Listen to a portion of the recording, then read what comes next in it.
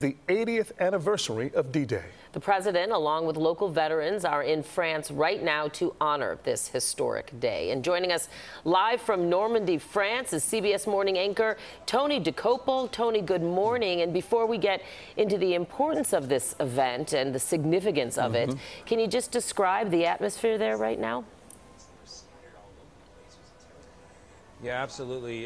Good morning. The atmosphere this morning, it's one of mixed emotions, I have to say. On the one hand, there's the deep feeling of honor behind me, the 9,388 American soldiers under crosses and stars of David, most who died on D-Day or shortly thereafter. And then further over my shoulder, you have the tree line and then Omaha Beach, scene of the deadliest fighting of that day. And there's also, though, a feeling of celebration today. There are tears in many, many eyes as I see people walk by and trickle into the service here. And they're crying for two reasons, they tell me.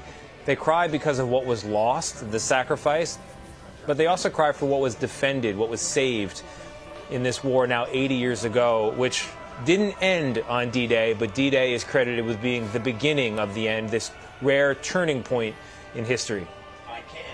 Tony, we know a lot of veterans made the trip to France, including some from here in the Chicago area. We covered their departure a few days ago, which gave me goosebumps for the fact that they're still with us and able to make this pilgrimage back to Normandy. How important is it to remember that sacrifice that was made there 80 years ago? And just, can you describe just the reaction to having those living veterans still there to take part in this 80th anniversary? Yeah.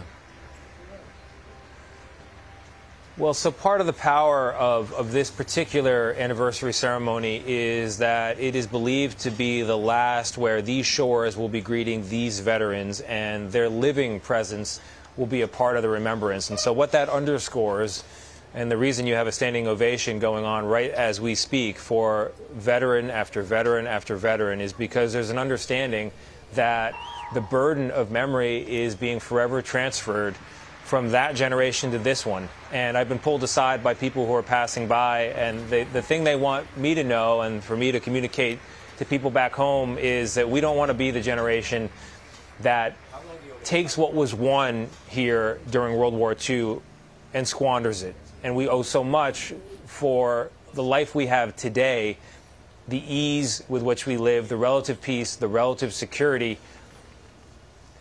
It's dependent on the difficult and deadly assault that this generation undertook on this morning 80 years ago. And if I leave people with one thought, I hope it's that one, that the duty of memory, of holding these lessons, is now ours, and it will forever be. And now our job to pass it to the next.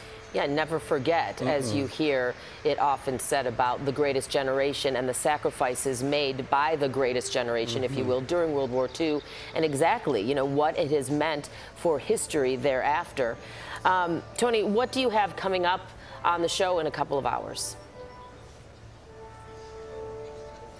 So I'm very proud. We're all very proud of the broadcast coming up in just a short time. We have a conversation with one of the few surviving veterans of D-Day who describes what it was like to make that run across Omaha Beach, landing in the water and then making the tree line, seeing some of his friends die, and then in the aftermath of that, being part of the grieving process 2 days later that led to the creation of this cemetery here. We also have a conversation with another veteran, also over the age of 100, who was part of a secret unit dedicated not to taking German lives, but to fooling the Germans, and in doing so, by tricking them, saving Allied lives in the process. It's believed, according to the Army, that up to 30,000 American soldiers were saved by those acts of deception. And then we'll have a conversation with Antony Blinken, the Secretary of State, about not only the world that was born of World War II, of D-Day,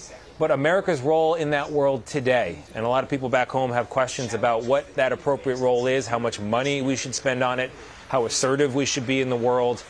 And I know the administration's perspective is that in the absence of American leadership, the world is chaos and violence, and that role needs to be extended, not one of retreat, something that presidents all the way back to Reagan have mentioned in speeches here today. So we'll also be monitoring what Joe Biden has to say now that it is his turn. Tony DeCopel, live in Normandy, France. Thanks so much for your report. We look forward to your further coverage on CBS Mornings.